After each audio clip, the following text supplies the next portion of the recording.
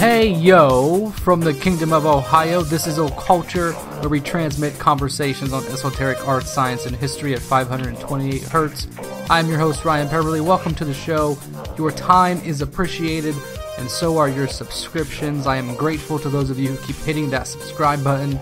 And you're coming from everywhere, man. New listeners in Russia, Japan, China. This show is either getting some traction, or I'm just being monitored by overseas operatives.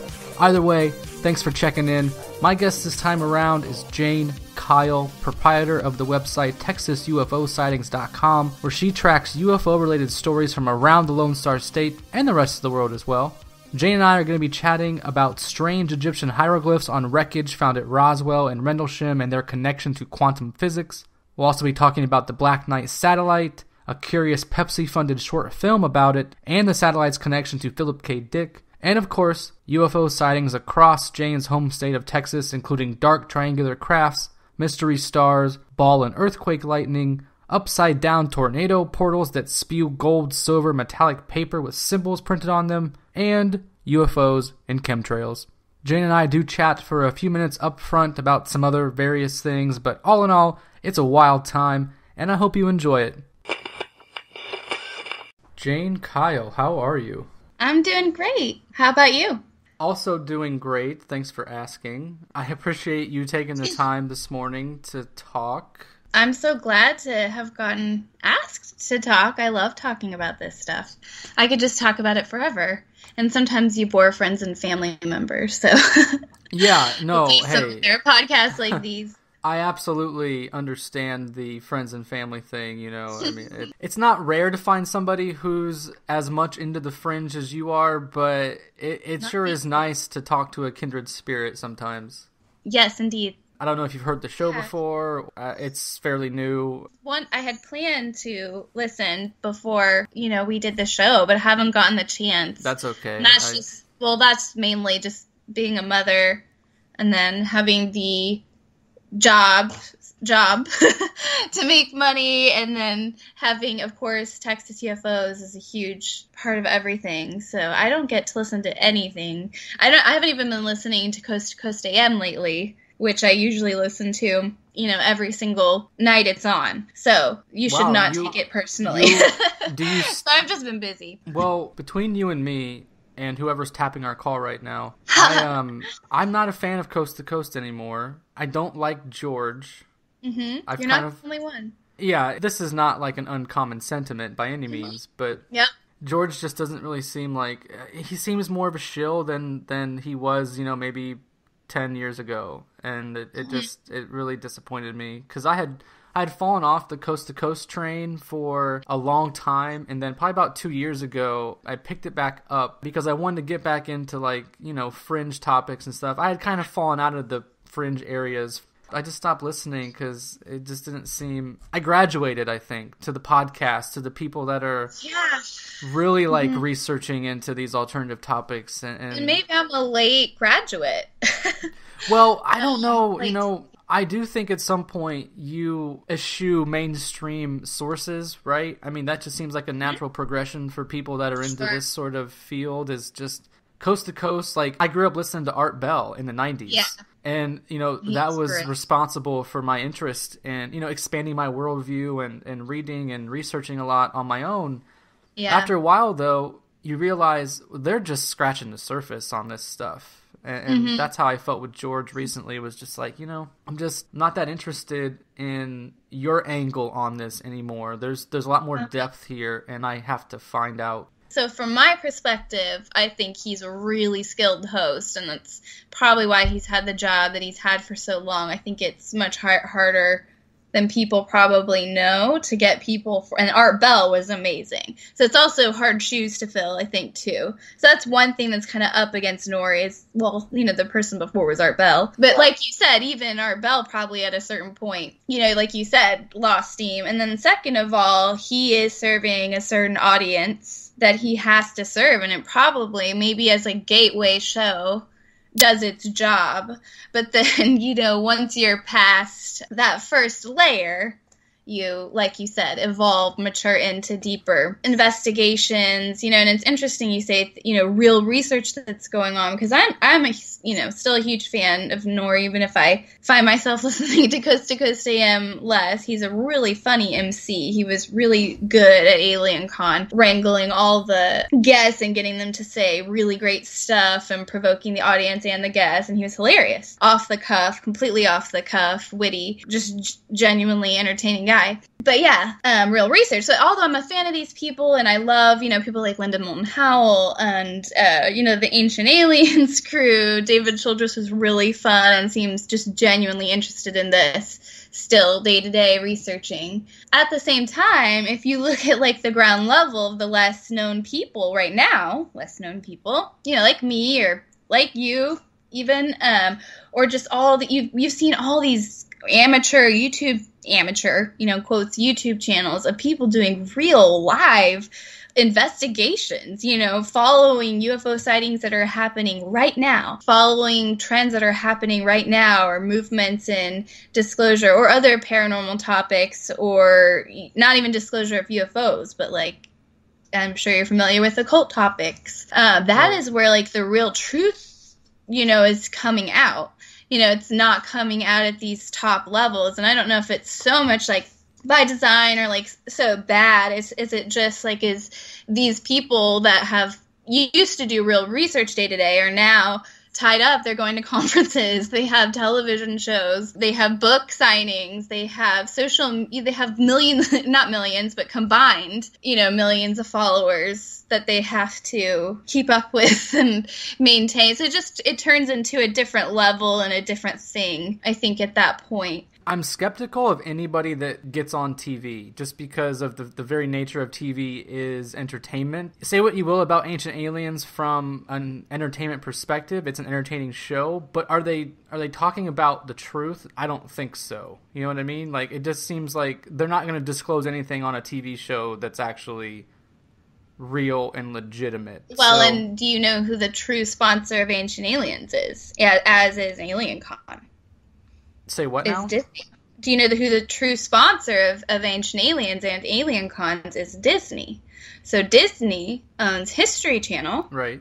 As it does own Marvel now. Right. As it owns Star Wars. As it owns all, as it is the dominant market, in the children's film. So they're, the biggest player in our future, if that makes sense. So Disney creates our future more so than studios that make films for adults. So if you look at the conditioning there, if you look at the conditioning in Ancient Aliens, because I am right there with you, with complete skepticism, there was some political talk at Alien Con, and I will not bring up politics here, don't worry. That's just the extent of it. I won't even say what it was. But it felt very, not rehearsed, but it felt very surface level analysis, the situation, and maybe a little too hopeful in our politicians to disclose the truth about UFOs to us. And for these same researchers who have been studying the cover-up for years and years and years to suddenly be so supportive of certain talking heads in the political arena who are saying they're going to bring out the truth. Right. And so just hopeful that will happen and almost naive about it is a little off to me. And then also, though, separately, I think it's also short-sighted to say that there is not truth being disclosed, because I believe that it is. And I believe that the danger will be that there will be extremely real truths that have been and will continue to be revealed in Ancient Aliens programs. And that's why it will be so unstoppable. But the danger that it will be, what a lot of people are worried about, is that it will be a partial disclosure. Right. So we'll get some of the truth, but not all of the truth. And that just leaves a lot of open interpretation and a lot of room for manipulation and different groups trying to control the story. And so I think we can still watch these programs and learn from them, but we have to look at them very skeptically.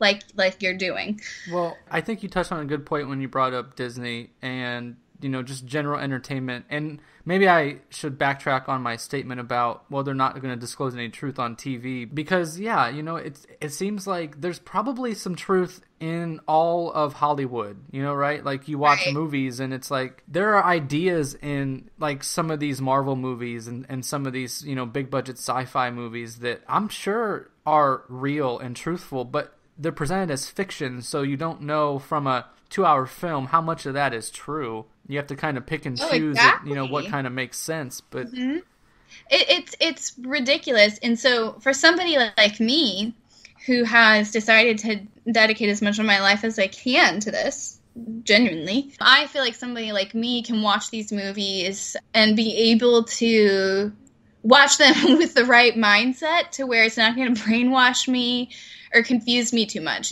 because I have so much context and I am going to spend the time connecting the dots. I just will. And I watch every single movie going into that. Like what, if there could be some agenda behind it, if there's something that they're trying to say. So I'm very aware. But for the typical person who really should not be spending all their time doing this, they have other jobs, they have lives to lead that they should lead.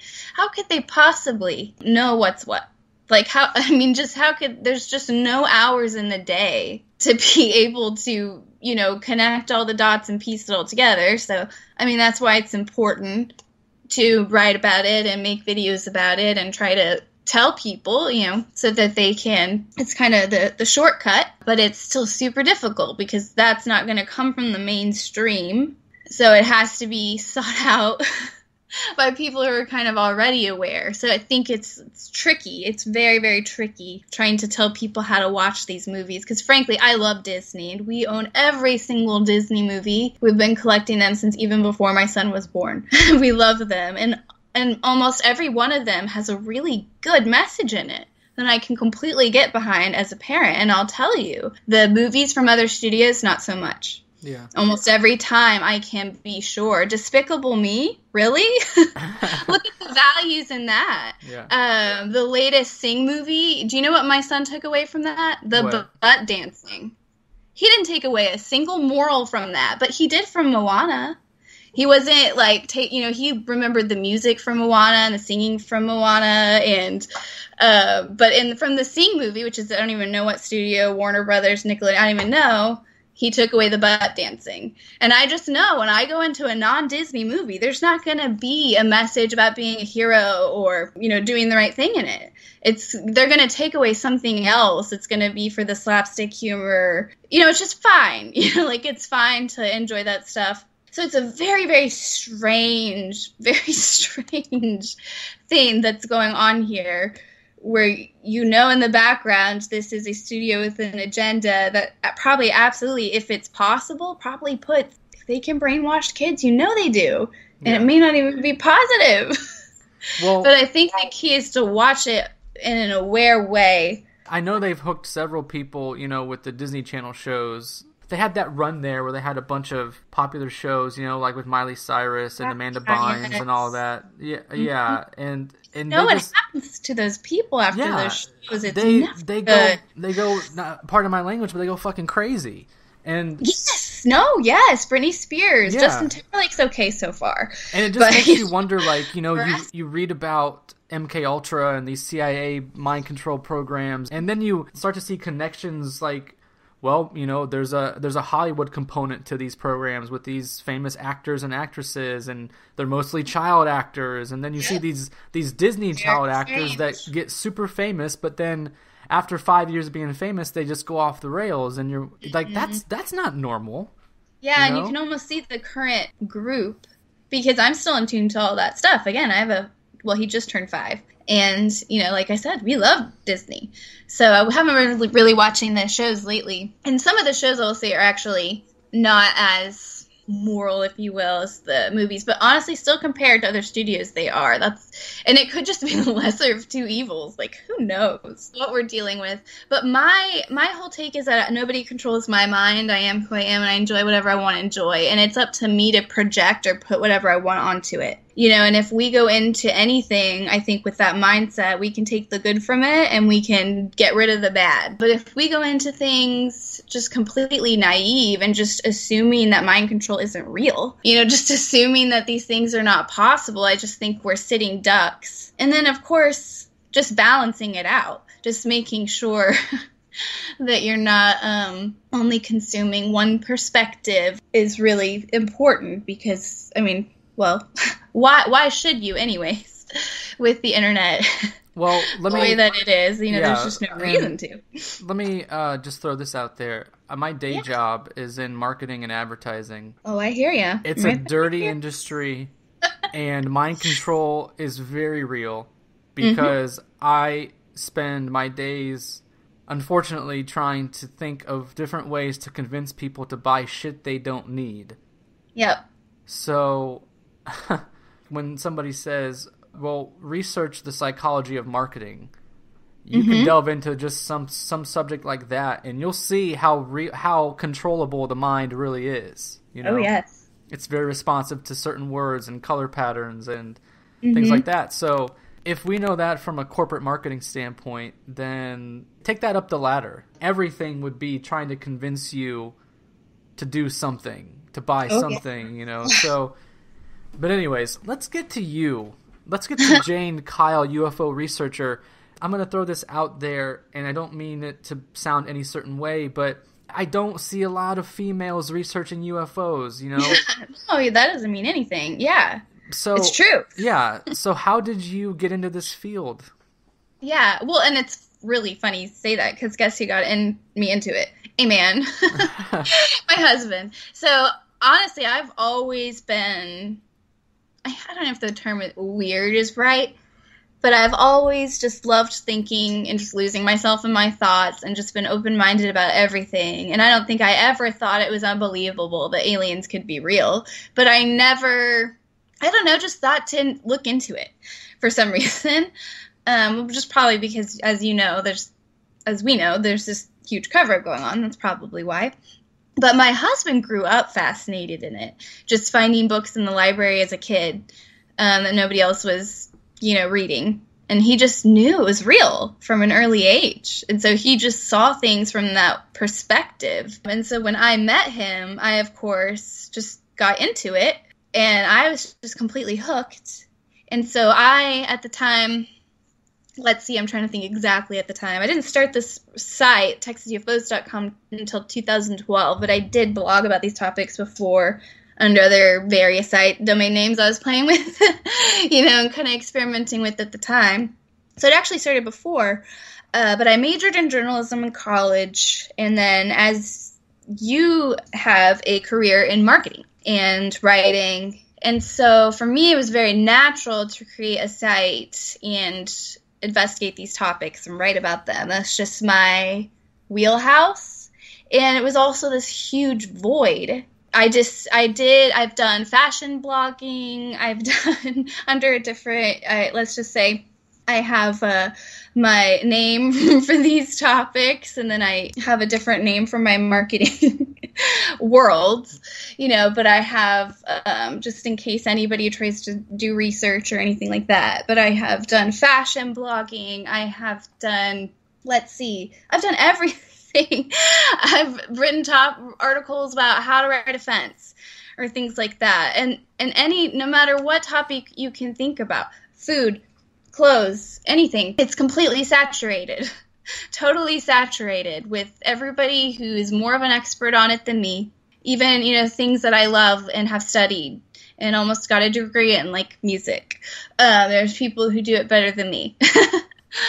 But in this area, I'm good at research and I'm good at writing. There's nothing happening, at least for Texas at the time there wasn't. And so I started writing about it, and honestly, the community just created itself, and suddenly I was obligated.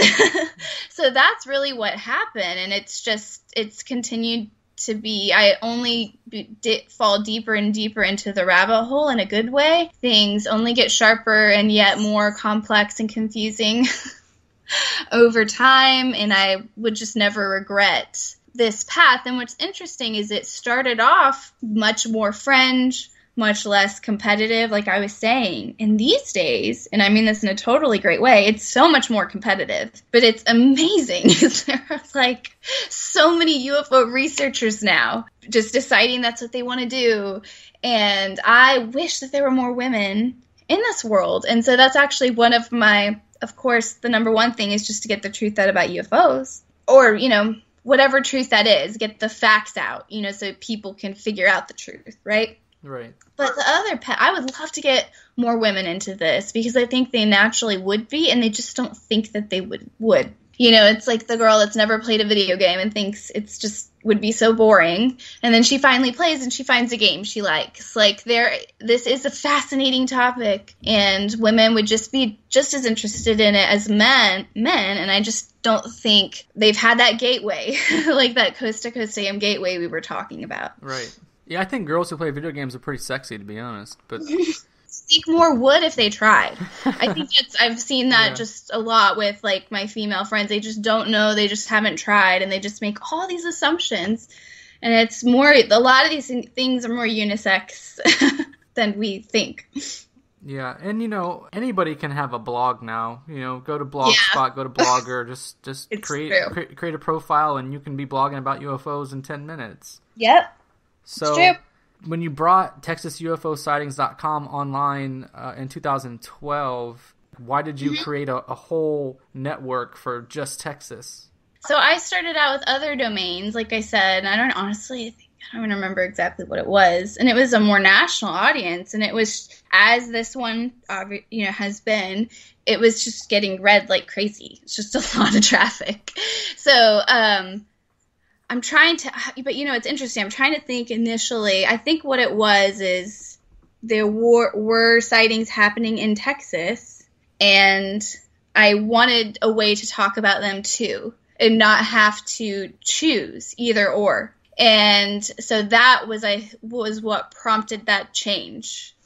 So that way I still write, and I will be, not yet, be finding a way to make it easier for people to find national topics versus Texas topics. But right now, you know, the homepage is where I put all the latest, and I continue to write about all the national topics and do all those, or, you know, worldwide topics, really, and all those investigations. But I wanted to be able to have a way to because I felt the most valuable thing I could do, though, was for the people in Texas, because I live in Texas, and, you know, I can read their pulse, you know, week to week, and report on what they wanted to hear, and report on the stories that they really cared about and mattered. And what it was is I was getting reports from Texans, you know, and I still do, you know, every single week of UFOs. And so I had to have a place to put them. So it really kind of created itself, and just kind of organically happened, I guess. So what sort of sightings have taken place recently down there? Is there anything that stands out to you? Yeah. So Texas is a huge state, so that's the fortunate part, I guess, about covering any topic here. It just ends up getting super rich and complex. You know, sort of similar. It's similar to California, or, you know, if you were to compare it to all of New England or something. Right. It's just so unique. You know, El Paso sightings are different than sightings in Austin, or sightings where there are airports and people sometimes mistake planes and things like that. But what's been happening lately, and there's sightings all the time. The biggest trends lately, and we're now are seeing reports of other UFO researchers about this, are the triangle crafts. So this started in this last summer was when it really started, and I had never seen anything like it in my career, or as a UFO researcher, ever. Non-stop, really, reports of triangle crafts, not just in Texas, but a lot in Texas, but also in Virginia. There were a lot when this started out in the Northeast and Maryland. Videos, photos, drawings, detailed testimonies, all quite similar to each other. There were some differences. Some people described crafts they described as being transparent or going transparent. Others, I remember one of the better testimonies that had a photo or video, you know, so it had some legitimacy to it, or multiple reports or something of a craft wobbling as if, you know, it had just been hit with something or was, you know, in trouble. And so this is there's absolutely no denying that it is happening, and it's happening all over the world. One of the more credible sightings actually was aggressively debunked it wasn't in the U.S. I can't remember exactly what country, but I was even contacted about how it was a hoax, and I just had still yet to see any evidence whatsoever it was a hoax. And it's also so similar to these other reports. So that started in the summer and continued at a very frequent rate up until really now. I feel like it's kind of slowed down in the last month to a point that I can barely cover it, or really don't cover it all, because it's so much, and it's just completely, there's no doubt it's happening. And most reports are not coming from people aware this is happening. So they're coming anonymously into MUFON. They've come across my site for the first time because they saw this. So it's not coming from, these hoaxing YouTube channels. It's not coming from people who already believe in UFOs or have weird ideas. It's just coming from people just outside seeing these things. What were some of what was the main reason that people said it was a hoax? So I'm trying to think. I don't know if it was Chile. It was some country. No, see, that's it. There was no reason. There wasn't one. I kept digging. It was a hoax. It was a hoax. How can you believe this? It's just a lot of like generic comments and weird stories that didn't have any sources. And you know what? Maybe it was. And there was just not good reporting about it.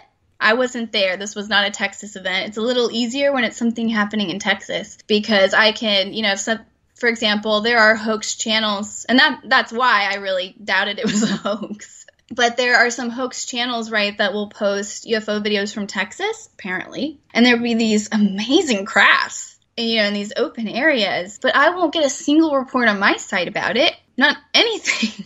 I remember I just got almost crucified for posting one of those videos, because it would just kept making the rounds online and everybody was commenting on it. And I was like, well, I guess I have to post this on my site because it's a Texas sighting. It seems like this maybe really happened. And my community, who are all in Texas, in this specific city, mind you, just roasted me, because they were like, this never happened. This was a hoax. Why are you even promoting this? And if I hear about the blimp in that city or the fireworks, why am I not, if on 4th of July I know I'm going to get like several reports, dozens of reports about UFOs because of the fireworks. Why am I not getting a report about this massive cube-shaped black object in the sky hovering over a city? Like, it just makes no sense. So in those cases, and that's why I like focusing on Texas, because that's where I can do the real research and really, truly, honestly be able to say I can report the truth to my audience.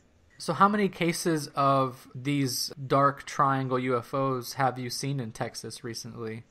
It's been dozens. Because it began in the summer, and I basically see reports every week. Now, it wasn't like there weren't triangle reports before, so some of those could be misidentifications. Some of those could be the same, number of UFOs we would have seen anyways. That's just natural. Anytime you have a massive thing like this, you just get other kind of junk in it. But, I'm looking back, let's see, all the way back through December, I documented, it looks like through November, at least 10 sightings of triangle crafts, that were just documented, from Texas. And that's not including ones, I didn't have time to report on. That's not including the worldwide sightings I also helped to document. There's one in January in Brazil that we don't have a video of, but we have a photo of. And then the witness said there was also a crop circle that came up nearby, curiously enough, during the same time range. So it's pretty bizarre. One triangle craft was seen near the Wright-Patterson Air Force, which many may know is rumored to be the place that all the top secret ET, crafts and tech are located. I live like 40 minutes from Wright-Pat. Oh, wow. Do you ever see anything? Oddly enough, not really. There's been some weird air traffic through there the past couple of months. It's just been a little heavier in terms of helicopters and big carrier jets flying in and out. But in terms of UFOs, I've only seen one recently. It was last either August or September. It was late summer. but it wasn't near Wright Pat. It was about 20 to 30 minutes away from Wright Pat. You know, I live in the Dayton area, so it wasn't very exciting. It seemed more like a vertical craft. Does that make sense? Yeah. It seemed like it was just kind of like a long and slender, and I only saw it for about half a second, and then it disappeared, and it was in the middle of the day. I was actually driving home from work. You know, it was probably like 5:30 p.m. Yeah. And I don't know. It's the only UFO sighting I've had recently, so I can't really say much more about that. But right, and they're normally not that exciting. Yeah, I was just like, I was driving, and then I saw it, and then I came to like a stoplight, and I was like thinking about it, and I texted a girlfriend of mine, and I was like, hey, I just saw a UFO. And that was it. Like, we didn't talk about it. It was just like, so that happened. And I didn't really see it. To be honest, I didn't really care about it. I didn't even follow up, like, and see if anybody else saw it on, like if somebody posted about it. I just didn't really care. I was like, UFOs are real. We know that there's unidentified flying objects. You're gonna do about it. Like, what am I supposed to do, No, it's true, and I don't think most people do report it. I think there's a common myth that it's like, well, UFOs are real. Why wouldn't we have more evidence? We do.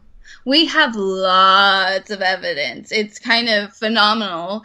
And basically, 99% of it doesn't get reported. And when it does, it usually will always get debunked. So I would ask everybody listening, the next time Fox News reports on a wonderful UFO sighting, just give it a few days and it will get debunked. This is the same way for scientific breakthroughs or there's water on Mars. No, there's not. There's water on Mars. No, there's not. There's water on Mars. Okay, yeah, actually, I think there is this time. Like, this is just how the media works. Right. And it's just this, like, slow drip. And I think the problem is we're expecting UFOs to be a certain way and to appear a certain way to us instead of expecting that if there are UFOs, and especially if there are ET beings responsible for them, we're not really going to know what they're supposed to be like. The latest theory is that they're interdimensional, which makes a lot of sense with disappearing and reappearing. And perhaps they don't want to be seen, which makes a lot of sense. So I think there's a lot of just kind of myths about UFOs. And at the same time, it appears back in the day, the more stereotypical flying saucer was seen and was a phenomenon. But that also sort of would make sense that these days we would see something different, maybe even something less assuming or more appropriate for espionage or abducting people. Who knows? If you look at the trend with our own man-made human technology, I mean, there's obviously a high probability that these are just government crafts. Yes. So high probability. That is, I would say that's the most popular theory right now, is that these are... I don't want to say it wrong. It's TR3B, I think is the right. Oh, right. Now, yeah, we're talking about the triangle crafts. Yeah, the triangle crafts. Yeah. Mm-hmm. Those are government planes, or it could be that they are government crafts now, but weren't then. So it's because if the theory goes that we reverse engineered crafts that we found, so in a way, showcasing our own crafts that are based on ancient or even recent alien tech, who knows, is almost a form of disclosure. So it's it just kind of keeps begging questions when you imagine that these same if it is government planes, and that's the only theory we go on, then we know these government planes were being operated during the time of Roswell. Might have been even more high-tech than what we're seeing now, which is weird to think about. And that was the Phoenix Lights then. So we were operating these triangle crafts, in the 90s. And 2017? The general population is only just now finding out about them. So it's this, how much more, what is the craft that they're working on now that's top secret? If triangle crafts are now just going to be an accepted thing. Well, what is, at Wright-Patterson or Area 51 or wherever the new place is. Yeah, that's very similar to like when Lockheed introduced the SR-71 Blackbird. And Lockheed, of course, is at the center of a lot of this. So yeah. And that we just see that over and over and over again with everything. And it's just like, how many medical, scientific, technological breakthroughs is the government just sitting on? I just did a video on YouTube that has gotten a good amount of views and traction, so I'm pleased for that the word's getting out. But I don't know if you're familiar with the latest documents that were dumped onto the CIA website. You know, I haven't read much about it. I did see that it happened, yeah. Yeah. Well, they've been putting documents there for a while. They had a blog, I blogged about their blog, about the X-Files, their X-Files that they were opening up, and were kind of, tongue-in-cheek about it. They wrote an article about how to investigate a flying saucer, and it was actually a very serious article, like, with very real tips. Like, I would give it to a wannabe ufologist. Like, MUFON could use it. I just thought that was just amazing, and that's one of the reasons, too, I felt so much better about going forward with the site and everything too. Is like, okay, CIA is telling me to. Guess this is going to be a thing now. This is going to be popular, apparently. So they've been dropping documents for a while. And the latest of these, well, there were a number of them, and the one that got covered the least by the mainstream media was the Stargate Project files. And now the Stargate Project is not something that it's something that people have known about for a while. It's been unclassified for a while. You can find a really good Wikipedia article on it. But this is the first time the actual documents were actually dropped. And of course, they tell a slightly different story, than the public story of that top secret organization. So it's necessary really to understand it. But anyways, the Stargate Project was a 30-year program lasting from the 70s to the 90s. Supposedly it shut down in the 90s. You could say maybe it just went a little more underground, but I think it's possible it really did shut down. And it was a remote viewing / psychic program. And they investigated it, they experimented on it. There's a lot of essays in these files. They studied it. They did actually use it. So it wasn't just a theory, or they used it just alongside the real military efforts. They tried to locate, you can find in these documents, William Buckley, who was a CIA operative who was kidnapped and tortured and did eventually die. It does appear that these remote viewers could have been correct. I didn't read every single word, but they didn't have good prospects for him, but clearly they weren't able to save him. So that was sad. That's a sad part of it. So that could be one of the reasons it was discontinued in the 90s. But it does appear that the government believed it to be real, really had no doubts that it was real, that the psychic phenomenon was real and had the potential to yield results. But it appears that indeed it could have been difficult to control, and it maybe wasn't super effective or cost effective, because you'd have to have multiple remote viewers to do this an experiment on. So this was going back to what we were talking about. This is the 70s to 90s that the government was experimenting with psychic ability. So, behind our backs, they're doing this. And then they're, in the mainstream media, which we know the government influences, they're saying this stuff is bull crap, and it's all relegated to psychic, silly psychic shows and, fortune tellers and things. It's just this amazing disconnect between what the government really knows and what they're really doing. And you can only imagine how much more advanced. And it does appear that they were motivated, and this is similar to UFOs, and they're interested in UFOs, motivated to do this program because of Russia and the KGB, because they believed that foreign enemies were experimenting with these methods successfully. And so that was one of the motivators. It's something else you can get out of the documents. But I will say the most fun thing about it, and this is what I made the video about, but you don't even have to watch the video. I'll just spoil it for you. Do it. Spoiler alert. Go ahead.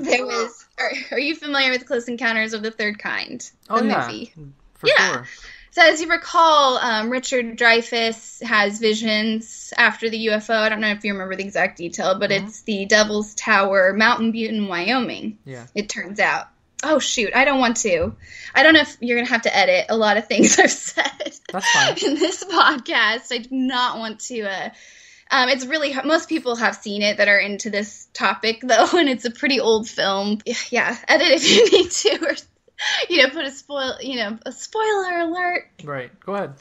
Yes. So that is a plot line in the film, and some of us are aware that Steven Spielberg is kind of rumored to maybe know something, when making Close Encounters and ET. Now, in these documents, which officially it looks like the Stargate project was given its name in 1978, but the program started earlier under Project Sunstreak, I think.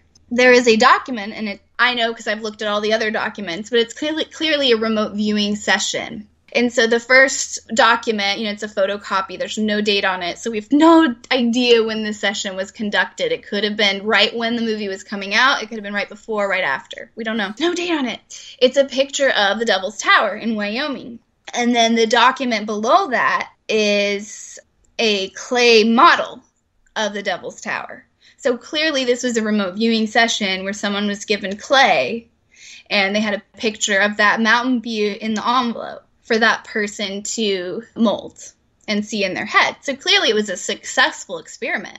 Now maybe if I search some more, I'll be able to find some analysis. There's literally 600 URLs to click through of documents. Not 600 documents, 600 URLs. And there's no easy way to search. Some are handwritten. So I will continue to find things, but there is literally a remote viewing session that's being conducted by the government alongside similar time range as this movie.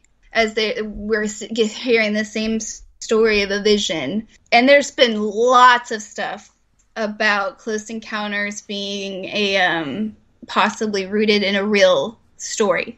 There's been lots of that that's come out over the years. So I thought that was a pretty interesting turn of events. And that document's only been available, to the public for the past, month, basically. It's totally new to the world. I think people would be surprised to know where their tax dollars are going into these fields of research. I just talked to somebody. The budget is huge.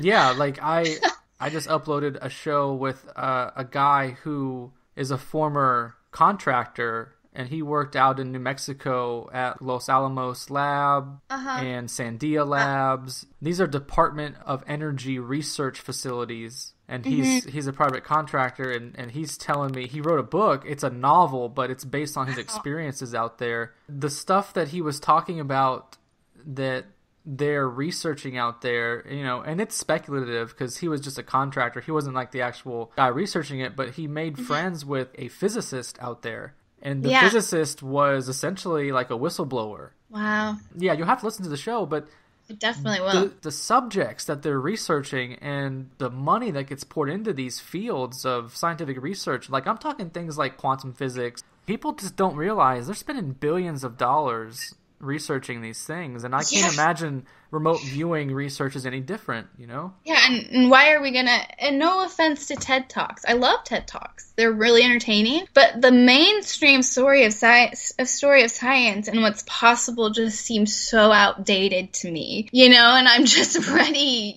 to get beyond the theory of it. And we're still theorizing about whether these things are real in the mainstream, and I'm ready to get beyond the theory.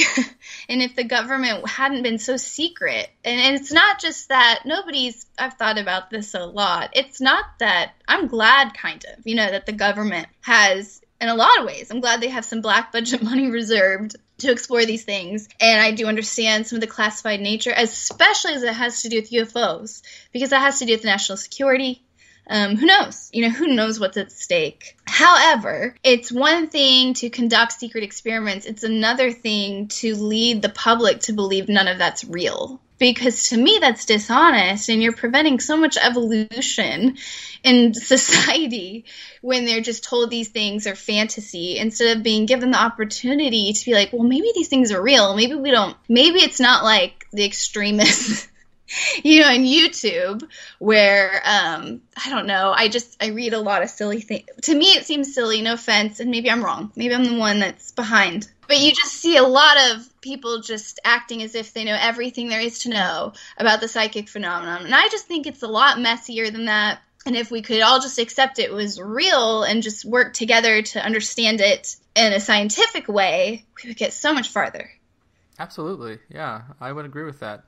You did mention Roswell earlier. I wanted to circle back to something about Roswell because I read an article recently that you wrote for Collective Evolution after you got back from Alien Con. You were writing about the connection between Roswell and Rendlesham Forest and Egyptian hieroglyphs. Could you maybe take us through that connection?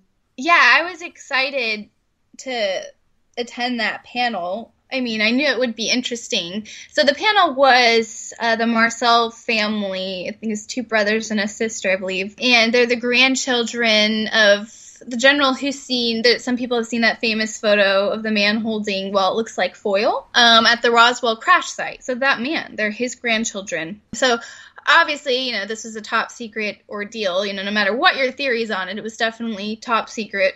It's not that the grandfather gave these children all this information, but he did give them some, and then they actually continued to investigate this after he passed. And so this panel was about some of the latest revelations in their own independent investigation, and I was actually able to ask some questions. So that's how I was able to get to some of this. So according to them, and we actually have seen rumors and reports of this before this panel, but it was just sort of a nice extra validation.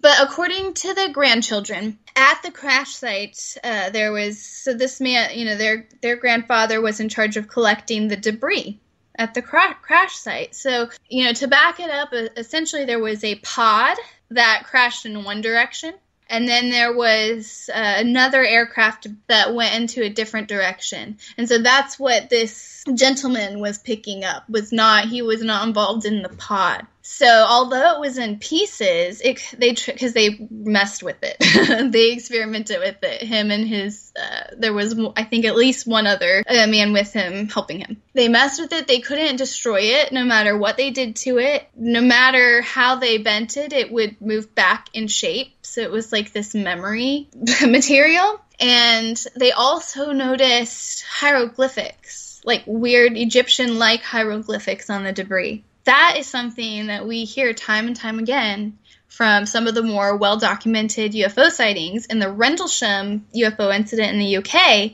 is an example of that, of hieroglyphics that were seen on that craft by that military personnel in the UK. So that was really interesting, that connection, and as far as I can know, a lot of those findings, at least I think we've heard bits and pieces of all of that, that there were hieroglyphics, or that the material had this strange memory to it. Also, it was lightweight. It looked like it could just float if you dropped it. So strange, just dynamic properties. And of course, I've researched other elements of the Roswell case. I've covered Robert Porter, a gentleman that was in charge of flying the Roswell wreckage from Roswell to Fort Worth, Texas, actually, before it was then, I believe, taken to Wright-Patterson, so near you. So it came near me. It was flown near my neck of the woods and then taken to you. Right. So it was a long journey for a weather balloon. Well, as far as the hieroglyphics are concerned, what are some of the theories as to what they might mean? One thing that they saw that also was seen in the Rendlesham, I believe it's a triangle with a dark-colored, solid-color ball at the top. And that was something apparently that was seen at Rendlesham and Roswell. And so we see a lot of that triangle pyramid symbolism. And of course we know where the pyramids come from, or at least, what history tells us where the pyramids come from. Even if it's, foreign governments or in a government creating these crafts, there seems to be something very rooted in our subconscious with that triangle and that pyramid. I mean, it is associated with the Illuminati, but I think that's too easy. It's like some sense of homeland or something. It's not that the pyramids were just in Egypt. We have this trend in construction all around the world over different periods of time. This is something very human. Once you start interpreting, it's hard not, you get super speculative. I think you just cannot not speculate and start sounding like an Ancient Aliens cast member, Well, hey, let me interject some interesting theory into this about these hieroglyphics. So I'd love to hear it. I did some research on this after I read your article, and this article came out on Collective Evolution, I think back in December, so this was a couple of months ago. But yeah, the panel was in October. Right. I did some research, and I didn't bookmark the site at first, so in preparation for the interview, I had to retrace my steps, and I found what I was looking for, and this is an old Angel Fire website. Do you remember Angel Fire? Yeah. I do.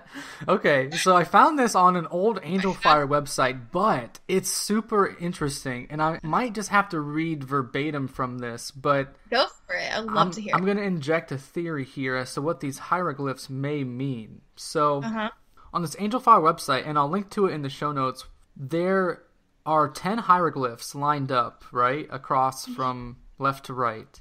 And this is from the drawing that Jesse Marcel made. Now, the site then numbers the hieroglyphs 1 through 10, and then makes a link to images in a book called Modern College Physics by Dr. Harvey White. And in this book, there are diagrams of electron clouds in hydrogen atoms. And some of them are very similar to the hieroglyphs that were found on the Roswell debris and the Rendlesham as well. And there are... That's super interesting. Yeah, so there are... Let's see here. There are 3 of them that look exactly like one of the wave patterns diagrammed in this physics book. There's one other one that looks like another wave pattern, and then there's 2 other ones that look like a third. So 1, 2, 3, 4, 5, 6 of the 10 hieroglyphs look like 3 of the wave patterns diagrammed in a quantum physics book. Quantum physics. Yes, quantum physics. So this is super interesting to me because... I'm so happy that you found that and are sharing that. You know, it's hard to do it. It's hard to talk about it without looking Sure. at it, obviously. Yeah, I'm like, my eyes keep looking up in my head. Actually, like, okay, you know what? these. I don't know why. I'm on Skype with you. I could just send this to you. Hold on. Let me figure out how to send you a message while we're talking. Okay, so I just shared that link with you. Send it. And if you scroll... Yeah, it's just right at the top. Like, if you scroll down, you'll see, like, the second paragraph talks about this. There's this other book. Gary Zukov writes this book. And then in his book, he shares a series of illustrations from this other textbook on quantum physics, which I was just talking about. Oh, yeah. So you'll see these wave patterns, these electron clouds, and then you'll scroll down and you'll see the Marcel drawings right underneath that. And then you'll see them labeled 1 to 10, and then you'll see the correlation made between 3 of them to one diagram, 1 of them to a second diagram, and 2 more to a third diagram. Yeah, that's super interesting. It makes sense too. Like it's a theory that would make sense too. Just because, so even speaking of the triangle, it's all geometry, and there's a whole group of people like follow sacred geometry. We see in crop circles, and it always is rooted in some math and some power, some truth, like some science, if you will. So this is cool. Like, this is really cool. Well, we also know that the keepers of sacred knowledge, whether it's secret societies that we've known about, the language is always spoken across history through symbols. Right. So it makes sense that if you find debris from a UFO crash site, that there's not going to be words written on it. It's going to be symbols, because that's a common thread throughout history, is that symbolic language is the knowledge that's been passed down. The spoken word is one thing, the written word is another thing, but when you really want to convey meaning to something, it's through symbols, and we know that from things just like corporate logos, or this occult symbolism that you may see, thrown about. Yeah, so the quantum angle to this makes a lot more sense to me, because I've thought more recently about UFOs being just maybe like a projection of human consciousness, and if you wanted to go... That's becoming an increasingly popular theory. Yeah, and I talked at length about it on a previous episode of the show with Ryan Sprague. I don't know if you know Ryan Sprague. He's in like the Richard Dolan community of UFO researchers, and he just put out a book last fall or last winter. But anyways, so the hieroglyph connection between Roswell and Rendlesham is interesting. Just hieroglyphs in general have always been, really thought-provoking ideas. And speaking of corporate logos, though, I stumbled across an old article that you wrote for your website about the Black Knight satellite and this short film that Pepsi made a few years ago. Yeah. And I'm going to be honest with you, I completely missed this short film that Pepsi made. No, and now it's private. They made it private now. You can't even watch it. Well, I actually saw some other YouTube channels that had it on, so... What is it, about 10 minutes long or so? I mean, yeah, I don't remember it being, I mean, I obviously watched it, so it couldn't have been that long. Right. I don't think I would have stuck an hour in the Pepsi-sponsored film. But yeah, the official YouTube video from, I guess, the Pepsi channel, or whoever, is private now. So they didn't take it down, but, it's private. Right, so the film was called Black Knight Decoded. I know what the Black Knight satellite is, or what it's hypothesized to be, but the fact that Pepsi made a short film about it just blew my mind. Could you maybe talk about, what the Black Knight satellite is and what this short film was about? Yeah, so the Black Knight satellite it's sort of taken a life on its own. It has its own Wikipedia page. It's a bunch of, just like Bigfoot and just UFOs in general, everybody has an opinion about it or whether or not it's real, but there is a photo of it, so-called, on NASA website, and NASA website, they just refer to it as space debris. It is pretty interesting and intricate space debris. It's one of the more interesting space photos I've seen, and that's considering there's been a lot lately. And that was, I think, 1990s that photo was taken. But this really goes back to Nikola Tesla, who was an inventor, engineer, and he apparently discovered or speculated that there was a 13,000-year-old satellite that was not made by us here on Earth orbiting the planet. And there were also other reports and accounts of a similarly exotic satellite or craft orbiting the Earth from other different countries and people over the years ever since. And so the leading, skeptical way to debunk it is that, well, there were some just kind of various things, that were reported, and maybe they were spy satellites, from other countries. That's just, we'll see that as a continuing pattern. Debunking ET and UFOs is just to say they're, our own. So there were a lot of different, stories and accounts of this that sort of then blended together into this Black Knight satellite story. And then, of course, some people believe, of course, that Tesla was just completely right. And this whole, crazy story is really more, of a crazy cover-up. As does happen. I mean, that is just the truth. All of these, real stories that we know to be real now, like Rendlesham, there is always an effort to report it as a hoax first. Because that's, what can you do? When something gets out and is real and you can't stop it, that's the easiest thing to do is just say it's a hoax. So Black Knight definitely lives in that world right now. So that's why it's interesting that why Pepsi? Would make a whole fiction movie about this on YouTube, give it away for free to people. I watched, I don't remember it promoting Pepsi at all. I don't remember... it just made no sense. There wasn't really product placement at all. It was messaging. It was messaging about the Black Knight satellite and UFOs. And at the heart of it, to me, because I was researching into you were transitioning with the Pepsi logo, corporate logos, Pepsi logo changed its logo in 2009. So, quite a bit ago. But I was just trying to look at, why would Pepsi make a movie about this? And in 2009, they changed their logo. And you just have to see it, but it was very, very subtle. But for this tiny, tiny, tiny subtle logo change that some people may not even notice, they published a huge number of docket pages explaining the message of the logo and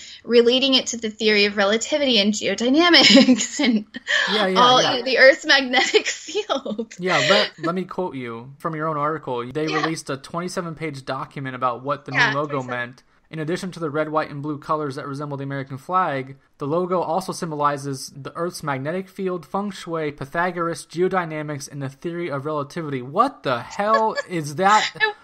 Why is a beverage company taking this logo business so seriously? Well, then you dig into logos, a little more, and you see, again, how powerful symbols and symbology has been throughout history. So the fact that they redesigned their logo is not that interesting. The fact that it means what they said it means in their own document dump about it is really interesting. Yeah, it's so strange. Yeah, what are they trying to get across to people? Yeah, and then who was it? The the president of PepsiCo was the executive producer on this short film about the Black Knight satellite. That's the connection. It might not have been actually like produced by Pepsi with their money, Right. and there was definitely no product placement in it.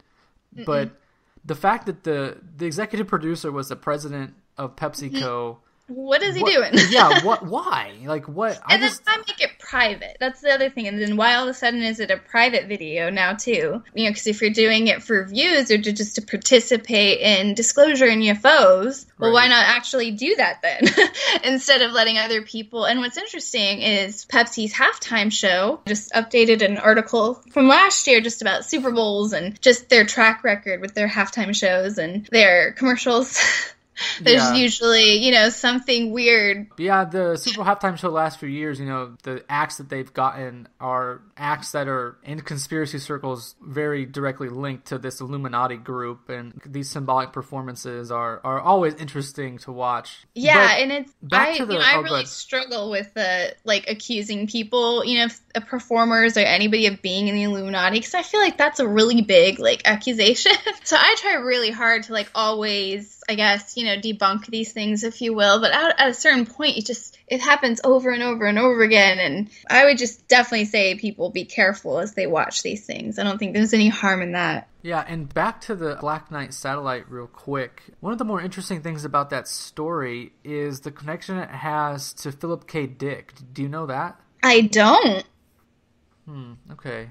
I don't know if I was prepared to explain it, but the connection to the Black Knight satellite and Philip K. Dick is, you know, he wrote this book in 1980 called Velas, and it's widely considered his best book, I guess, or his magnum opus, if you will. And in the book, he details this experience that he had in, I think it was 1974. He has this weird experience where a young female comes to his house and gives him some sort of package.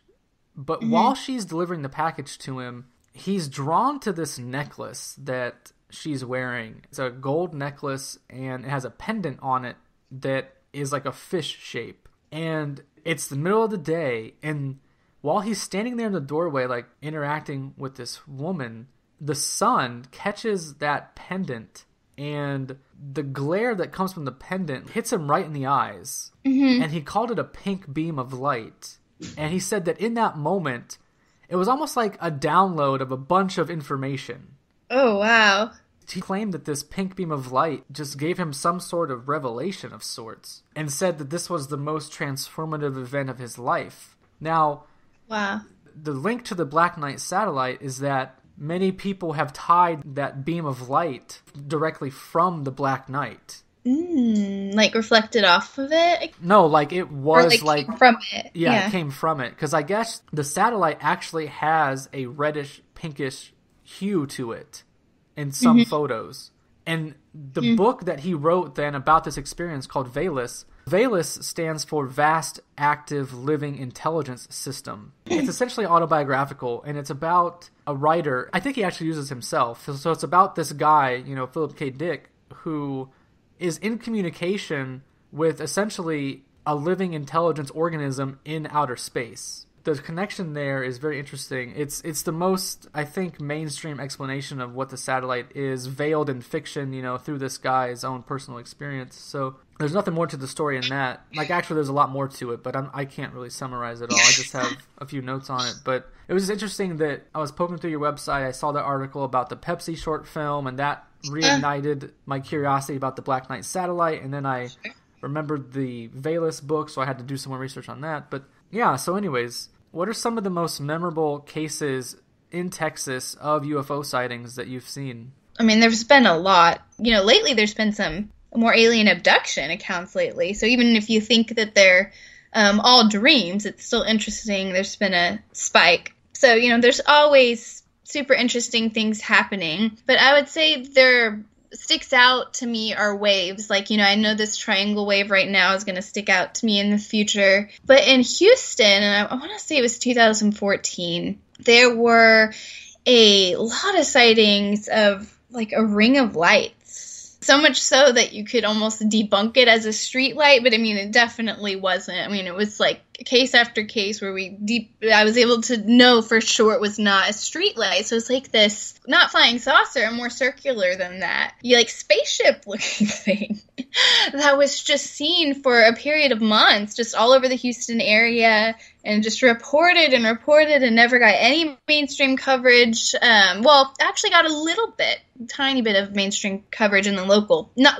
news, you know. And so that really sticks out to me. And honestly, it was never really solved. You know, it was just kind of stopped happening. Now, you did get some junk mixed in with it, as is with any of these waves. I mean, worldwide, there's probably a little more that stand out. As you're saying, you know, in Texas, you know, if you're living in a city, you want to hear, honestly, you wouldn't even know if there's spy drones in your area. You're really invested, and it gets kind of nerdy and technical. But as far as this just sensational, just amazing sightings, you know, those tend to channel up, you know, at the worldwide level. And I would say my favorite type of sighting to cover that just keeps happening is related to the phenomenon of ball lightning and earthquake. So we just see all the time in Mexico, so, you know, nearby Texas, Mexico, but just places with volcanoes. We see, and this is something I've seen with my own two eyes, by the way, on a Japan volcano cam.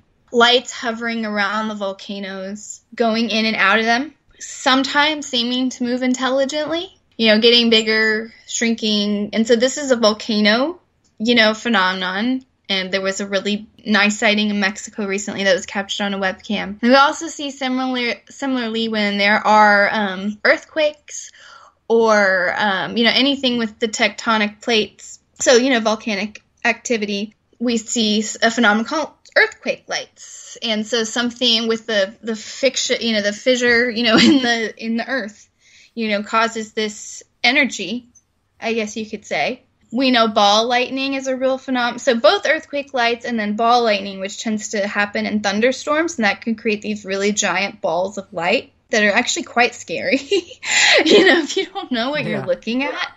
And honestly, it could be dangerous for all we know. And both these phenomena were denied by mainstream science because they were only the UFO community was really talking about them. And so those are some of my favorite sightings to report on, because I think that it has to do with some, you know, we were talking about the hieroglyphics and what they mean and secret knowledge, and I think it has something to do with ways we can utilize the energy that's already on our planet. For, you know, all of us, free energy is the modern day buzzword, I guess, for that, you know, and that was a Tesla kind of brainchild. So he experimented with ball lightning. So I don't see that as much in Texas. I know that was your question.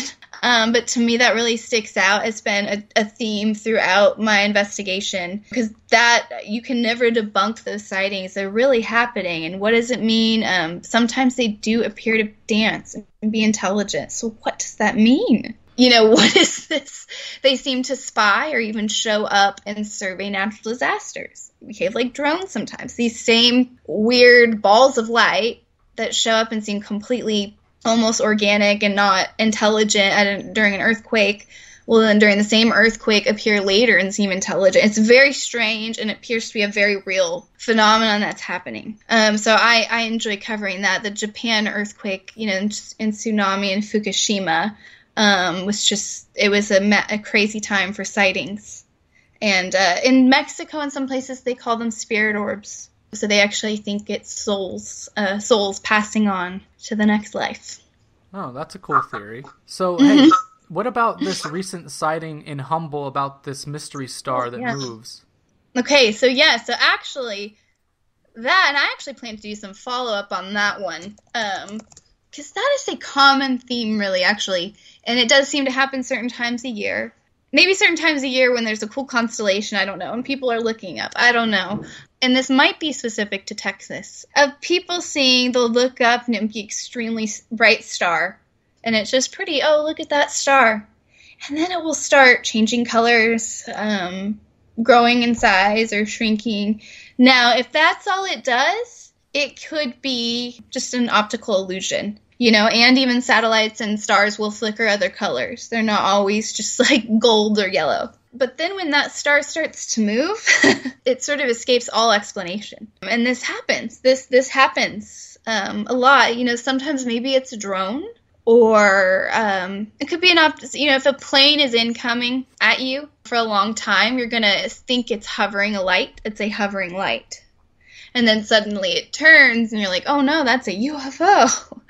But this sighting in Humble, which I got, and then others actually I've seen recently around the same time period. And that is how these sightings tend to get reported. These star-like objects that move do tend to get seen by multiple people at a time. So that's that's interesting. One false identification one night, that makes sense. But when multiple people are writing in about it, you tend to think, well, is this...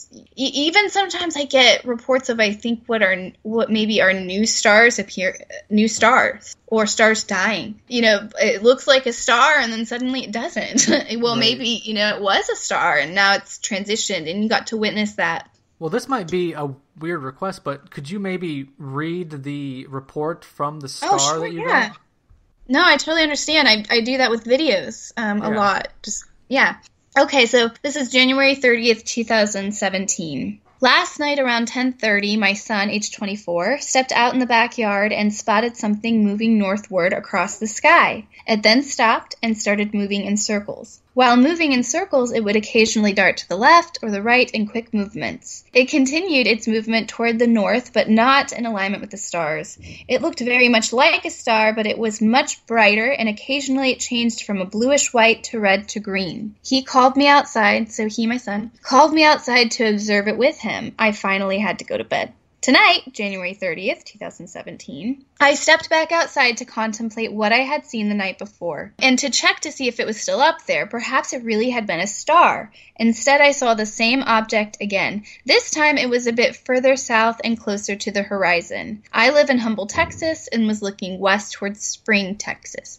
I am aware that there are several planets that are very bright in the night sky, and I live near the airport, so I continued to watch it to see if it might be an airplane or planet. Again, it moved much faster than the night sky, but not at all like an airplane or helicopter. It was lowered to the horizon tonight, and it continued to descend downward while making circular movements. Occasionally, it darted back and forth, but its primary movement was downward towards the horizon. Since I have a large set of trees, aka mini forest, behind my backyard, I was unable to track it all the way to the ground. It disappeared behind the trees, and I did not see it anywhere. There was no sound as far as I could tell. So that was from Humble, Texas, which is north of Houston. So Houston is a hotbed for sightings. Well, there's a lot of people.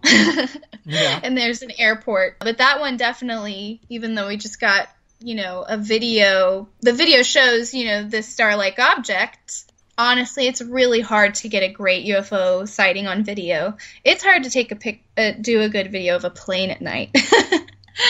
But there is a video of the glowing object hovering. Yeah, that was a pretty interesting case. And then I wanted to ask you about one more, but I don't know if it was recent because the dates are confusing to me. But I'm wondering about this portal that opened up in San Antonio. But in the report, it says it happened in 2005. Is that true? Or was there a more recent experience of it? Yeah, so this sighting did occur in 2005, but it was reported. Let's see, I reported on the 20th.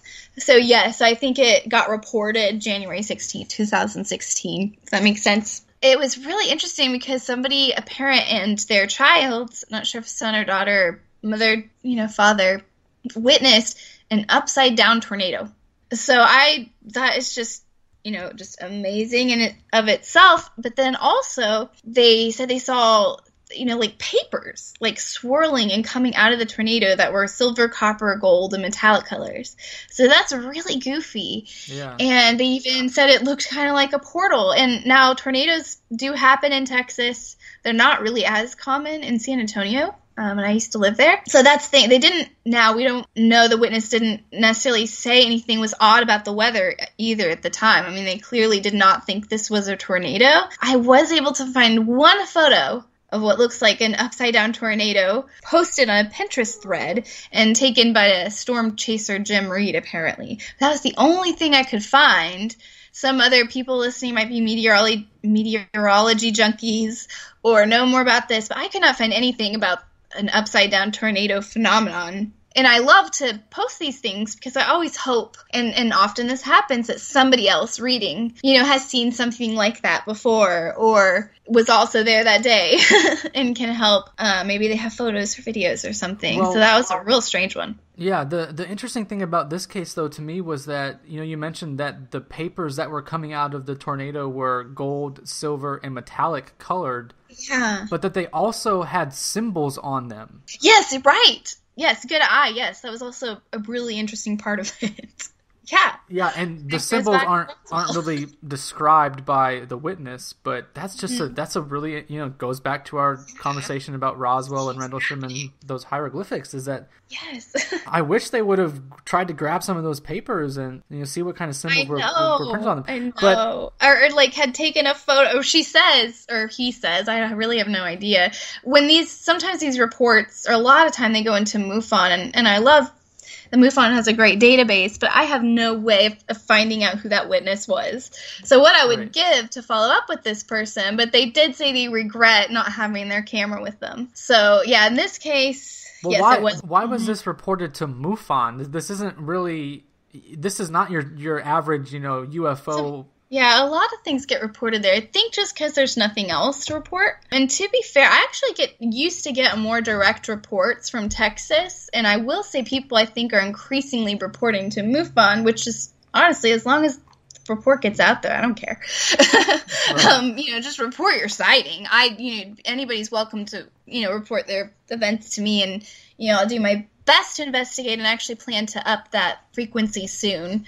Just kind of getting some things in order.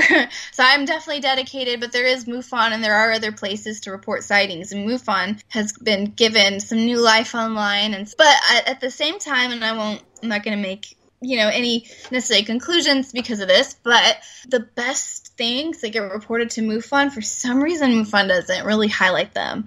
So they kind of end up, I'm not saying this is on purpose, and I can even be a fault of this. I have not reported on everything I've intended to, and I plan a lot is to come. So, I understand how it goes. You can't cover everything. You just can't. It's that huge. It's that frequent. You just can't cover it all. But the best stuff tends to not be featured on the MUFON YouTube or on their site. So it just gets buried. Because it's one of the top places for people to go report their sighting, but then, MUFON doesn't always share it all. Right. So it's kind of unfortunate. So I am always in there and trying to bring out the better things that get reported there, because otherwise it'll just disappear. Hey, I have one last question for you. Sure. And it has to do with chemtrails. I'm sure the activity down there, as far as chemtrails is concerned, is pretty obvious, but... Yes. Have you had any reports of UFOs around chemtrails in Texas? I have. I'm trying to think if there's been... I feel like I haven't been getting many chemtrail reports lately. For some reason, I don't think it's because it's not happening. I don't know. It could be. I wonder if there's a seasonality, to it that you could find if you were to study this really deeply. But yeah, it looks like in Longview in July 2016, it's like more, not so much a UFO at a chemtrail, but it's like a wispy, long white trail, of something that seems to be moving intelligently. Yeah, I'm having trouble finding some recent ones, but that happens. There are UFOs that show up around these chemtrails quite frequently. And it makes you wonder, well, where are the chemtrails coming from? Is that object that is right by that, skeptics would say contrail, having something to do with it, with what's going on? It definitely makes you wonder. Yeah, and you know what? I'm sorry, but the skeptics of chemtrails are pretty fucking stupid to me. You know why? Because I know the difference between condensation and chemicals. And condensation trails are water vapor that evaporates as soon as it hits the atmosphere. I'm sorry, but that's just two different things. Yeah, and I think maybe early on, when there wasn't as much data out there, documentation, it was okay to be skeptical. But I think at this point, we even have lots of things that have been said officially, by companies and scientists talking about geoengineering and talking about how real that science is. So it's not even... the potential for it is not theoretical anymore. So just like anything, we know the government's always ahead. Ahead of things. There was a case in December 2016 in Monterey, California, where there's this huge vapor trail that's just like wandering around. So if it is a contrail, I guess it could have been a crazy jet just doing the most crazy, maybe it could have been an air show. But somebody had witnessed a round ball actually alongside it. You know, maybe like a drone or something. And then a day later, it could be just me making weird dot connections. But a day later, a strange cone-shaped object fell from the sky and damaged a man's van in Wisconsin. And it was just, you know, similar to, I guess, the object sighted in California. And it could be completely unrelated, but even if it's not, we just see this common theme of these, you know, maybe drone-like objects, really. And then these other weird events happening alongside them. We've seen with rocket launches on more than one occasion now of a failed rocket launch being associated with a UFO sighting or like a drone-like object. So it's like there's these small UFOs that show up at the strangest times, and we're not supposed to link it to anything. It's not supposed to be a factor with anything. Right. So I'm out of questions for you, Jane. I'm very grateful for your time, and thank you so much for being here. Could you tell people where they could keep up with your work? Yeah, so TexasUFOs.com is, you know, I update that every day. Everything ultimately ends up there. I mean, you can find me on Facebook, Twitter, Instagram, YouTube, Snapchat now, all that stuff. But, you know, it's all ultimately there. Texas UFO sightings on YouTube, you know, if that's how you like to do stuff. So, yeah, this was so much fun. All right, so take care, and I'll talk to you soon, all right? You as well. All right, there you have it. My thanks again to Jane Kyle. You can find her online at TexasUFOsightings.com. That's linked in the show notes. I've also got links in there to some of the stuff we mentioned, including that article I dug up on an Angel Fire website about the hieroglyph quantum physics connection. There's a link to the Pepsi short film about the Black Knight satellite, which, after watching it again, does have the Pepsi logo at the end of it, so maybe my comment to Jane about it not being funded by them was, in fact, incorrect. There's also links to a couple articles about the Black Knight satellite's connection to Philip K. Dick's 1974 experience that inspired not just Valus, but several other books of his as well. You know, I mentioned a UFO sighting I had last summer, and until now I had only mentioned that to one other person, so I'd like to elaborate on that for just a moment, because the same exact thing happened again to me about a week or two ago. Now, the first time, late last summer, I was driving home from work and I was diverted off my normal route due to a car accident. I was driving on a back country road, gorgeous day, driving through a bunch of farmland, and I glance out the driver's side window, and hovering in the sky is a dark, metallic, rectangular object, vertical, not horizontal.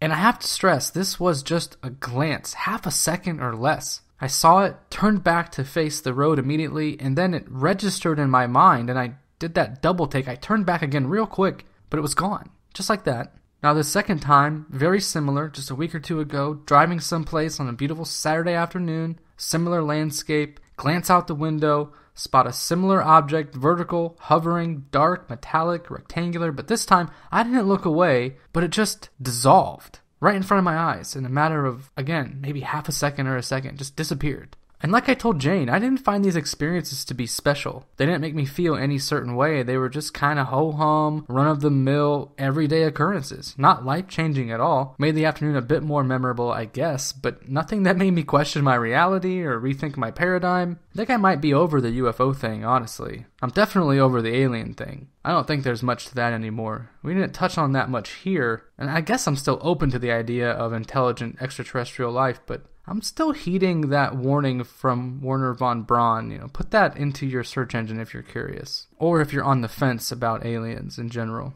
And my apologies to any chemtrail skeptics out there. I don't really think you're stupid, but the evidence is overwhelming at this point. I mean, it's right there. Just look up or do some research into geoengineering and then look up and tell me that that's just water vapor or ice crystals, or whatever other spin they're trying to put on it these days.